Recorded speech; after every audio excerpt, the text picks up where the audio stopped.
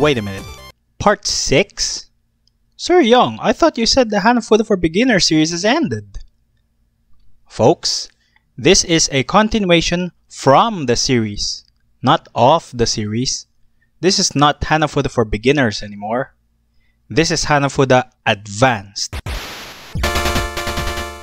In this new series, we will be introducing various games with different gameplay elements, which will come in handy once we start learning how to play hachi-hachi. Now, I already mentioned that Nintendo Hanafuda decks have a leaflet for hachi-hachi. I also told you that it's bad and that the actual hachi-hachi game is complicated. But what exactly is hachi-hachi? Well, to put it simply, hachi-hachi is the Hanafuda game of the 20th century. If you don't know how to play hachi-hachi, then you don't understand what true Hanafuda gaming is. All those other Hanafuda games are just dumbed down versions of hachi-hachi. They're all Bakappana. Excuse me.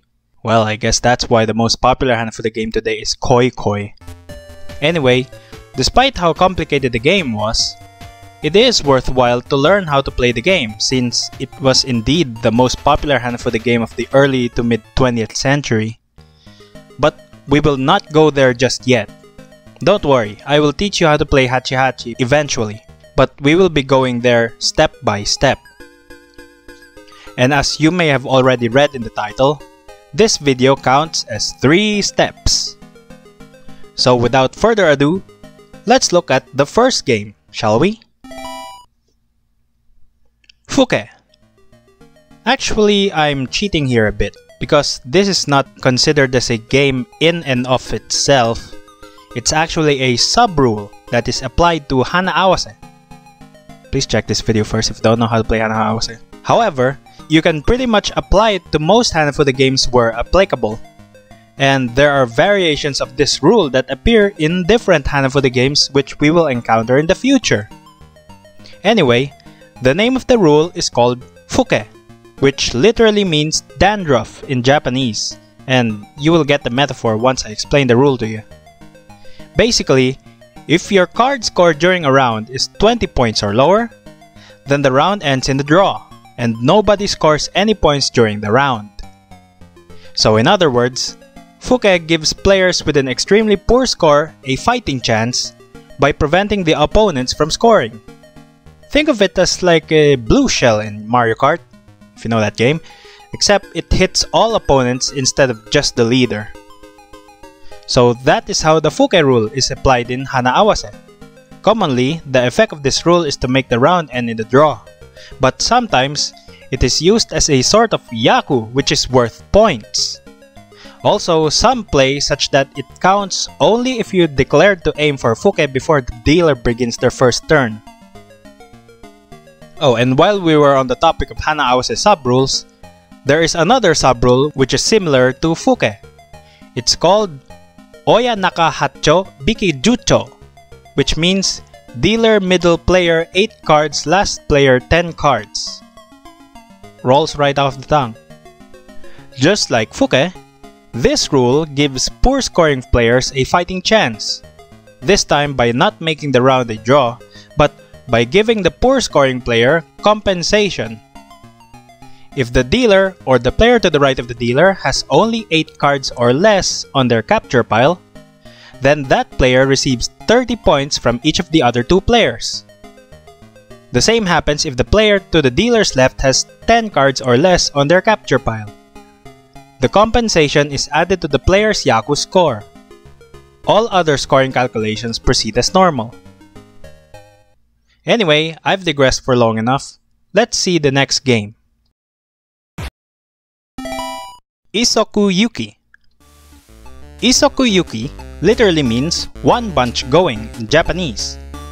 The rules of the game is mostly the same as in 2-player Bakappana, using the same standard card points. But there are some changes. First, the goal of the game is to reach 100 points, which also ends the game. And considering how much points you can get per round in a 2-player Bakappana game, most games will end in about 2 or 3 rounds. Second, the number of cards dealt to the hand and on the field are the same as in Koi Koi. 8 to the hand and 8 to the field, meaning that at the end of the round, there will be cards left on the field and on the draw pile. These are considered dead cards and will not be used during scoring. Third, tallying the scores is always cumulative, not zero-sum. However, unlike typical Hanafuda games, counting the points is dynamic, meaning players are keeping track of their scores as the round is going on. And as soon as a player reaches 100 points, the game ends immediately. No need to run out of cards in hand. However, if this method is too hard for you, you may also choose to play such that the scores are counted at the end of each round. Note that in this method, if both players reach 100 points, the player with the higher score wins the game. Fourth, the dealer for the next round is always the other player, regardless of the scores during the round. And fifth, this game has one yaku. Not quite teiyaku, not quite dekiyaku, so let's just call it special yaku. The name of this yaku is Detchoko. I don't know what it means, don't ask. The rules for this yaku are quite complex and could be considered as a sub-rule of itself rather than a yaku. But let's get to it. First, you have to have 3 cards of the same suit dealt to your hand. You must declare it by exposing those 3 cards to the other player. In other words, place the 3 cards on the table face up near you. They technically belong to your hand, so the opponent cannot capture them. Next, you must capture the remaining card of the same suit during the round. As soon as you do that, you take 20 points from your opponent. But there's a catch. You cannot play any of the 3 exposed cards until the 4th card appears on the field. If you do, the yaku is void. Even if you place the card on the field and you draw a card and it happens to be the 4th card, it does not count. And that was Issoku Yuki. To be honest, I only showed you this game simply because of its yaku, which will show up again in hachi-hachi. Moving on. Yokohama-Bana. Okay, a little sidetrack. Hachi-hachi was also known as Yokohama-Bana due to the game originating from Yokohama City in the Kanto region in Japan. However, the game we will be discussing today is not hachi-hachi, although it may have been a simplification of that game. The game is a variant of the 3-player Hana-Awase, using standard card points. However, it has its own set of yaku, which comes in 3 types: teiyaku, dekiyaku, and special yaku.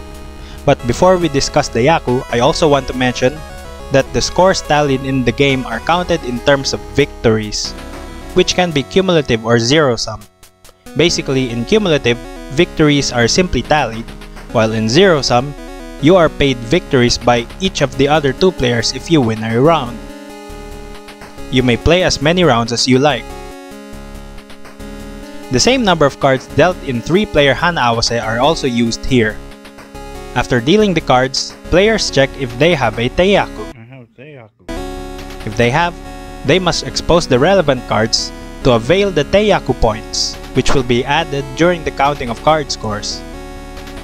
There are 2 sets of teiyaku, those that are based on junks, and those that are based on cards of the same suit. If you have a junk-based teiyaku, you must expose all the junks. If you have a meld-based teiyaku, then you must expose the cards relevant to the teiyaku.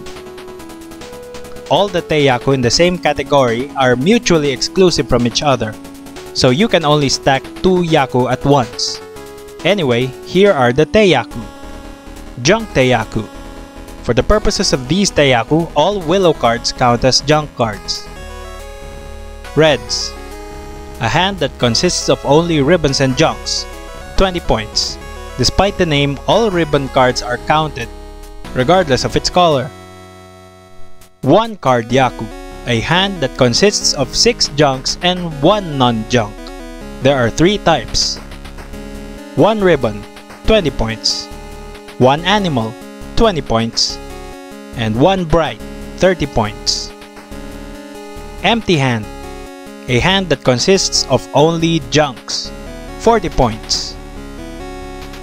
Meld Steiyaku, triplet, if your hand has 3 cards of the same month, 20 points. Sticky, if your hand has 3 pairs of matching cards, 40 points. 4 of a kind, if your hand has 4 cards of the same month, 50 points. A triplet and 2 pairs, 50 points. The gameplay is the same as in Hana-Awase, except if you reform a Dekiyaku, the round ends immediately, and you win 2 or 4 victories depending on the Dekiyaku. There are only 3 Dekiyaku. 3 red ribbons with writing, 2 victories. 3 purple ribbons, 2 victories. 4 dry brights, 4 victories. If no Dekiyaku was formed during the round, then the round ends once all players run out of cards in their hand, like in Hana-Awase. Before the card scores are counted, players must check if a special Yaku is formed. If so, then the card scores are no longer counted. There are 2 special Yaku. Fuke. See, I told you this rule would come back. And anyway, your card score must be 15 points or less. 2 victories. 14 junks. As the name suggests, you must have 14 junks in your capture pile. Just like in Teiyaku, all willow cards are considered junk cards here. 4 victories. If a special Yaku was not formed, then players proceed to count their card scores. The player score is equal to the card score plus twice their Teiyaku points minus their opponent's Teiyaku points. The player with the highest score wins 1 victory. In any case, the winner of the round becomes the dealer for the next round. And that was Yokohama-Bana. Wow! Only 1 step more, and then after that we will learn about hachi-hachi. So to sum up what we learned today, Teiyaku and Dekiyaku are not the only Yaku used in Hanafuda games. There exist Yaku that don't quite fit those categories, and they are called the special Yaku. And of course, Fuke is a sub-rule / special Yaku that is used to give poor scoring players a fighting chance. For the next video, we will be looking at a Hanafuda game played in the Hokkaido region in Japan. That's it for now, and I'll see you next time.